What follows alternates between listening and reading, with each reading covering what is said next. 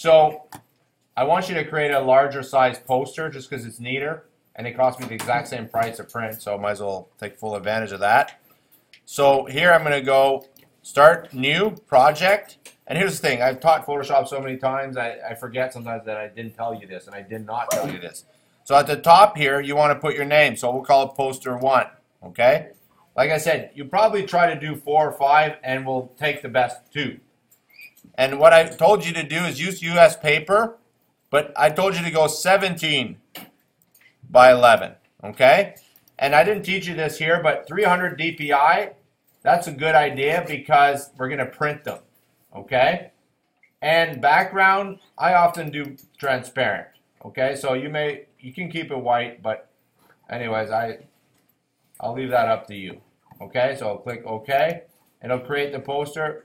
And here's something I also forgot to tell you. If you want to zoom in and out, like that, you won't really need to do it in this poster too much. Command plus or Control plus, Control minus, okay? So here's your gradient. A lot of people ask me, where's the gradient? I don't know how to create my gradient. Well, the thing is, the first step is to create your gradient. So you select this tool, and I show you how to do it in the video. You just add your colors in here. Like brown is awful, so I'm gonna change that. Like, where is it?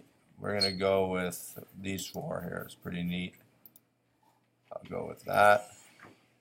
It's just nicer colors. And remember what I said a while ago, like don't assume just because you create that gradient that it's nice. Like sometimes, I don't know, okay? So, Shift key, boom, there's a gradient. Now here's what I didn't show you that I thought was kind of useful, and you might want, because I want you to experiment and try out different things. So I'm going to go Command Z, and if you need more than one back, you go Command Alt Z, okay? So that way you can go back more than once. Because in Photoshop, you can only do undo once unless you press that extra key, okay? Or you do it manually and click and do it here, edit, undo, undo, undo, okay? So here's what the other, you notice I selected radial at the top. See up here, I selected, and so you get this effect instead, okay? So again, maybe I don't like that one, so I'll try this one. So there's different, maybe you know what I mean? Command Z. There's another one I like. Command Z. So that's kind of why I'm saying you're going to have some stuff to experiment with, okay? So, you know, neat, fun.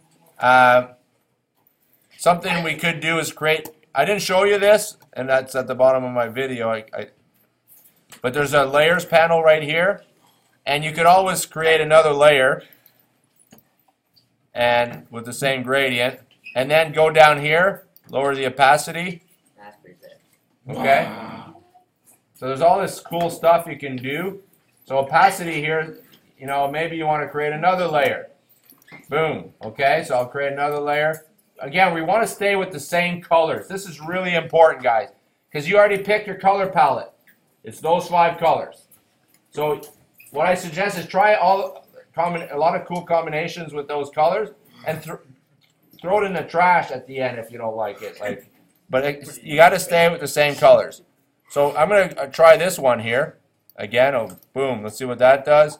And you notice everything underneath is invisible unless I lower the opacity.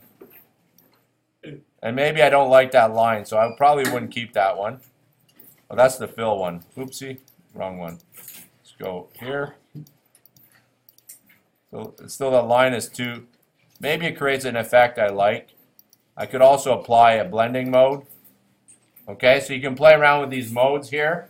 These are blending modes, and here is what I recommend. Then you would add your text, okay? So what did I go over in this video? I showed you how to create it. I showed you all the different types of gradients. I also showed you opacity and also blending modes. And this is like experiment.